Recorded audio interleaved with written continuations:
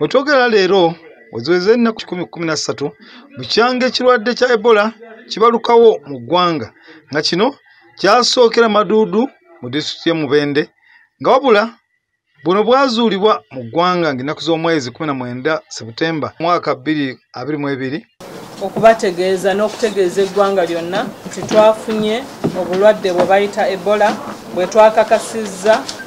Nisibwa bulamu olwaleero erangiridde mu butongole ng'ekirwadde kino nga kya Ebola bwe kirinyiddwa ku nfeete era nga tekikyaliwo mu ggwanga n'okulangirira kuno kukoleddwa Minisita w'ebyobulamu. Yesterday, the 10th of January 2023, since the discharge of the last confirmed case on the 30th November 2022, having registered no new Ebola case, despite sustained intense surveillance, both at the epicenter districts and nationally. I now confirm that all transmission chains have been fully interrupted and take this opportunity to declare that the outbreak is over and Uganda is now free of active Ebola transmission.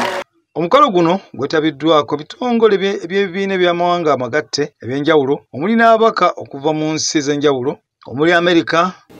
The records in the other districts are as follows.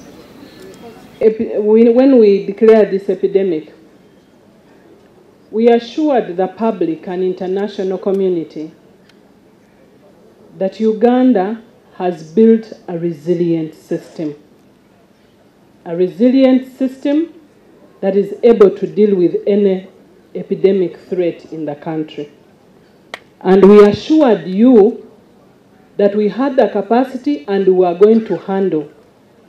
And in 10 weeks, in good record, Ebola that we had missed 2 weeks and it penetrated into the community.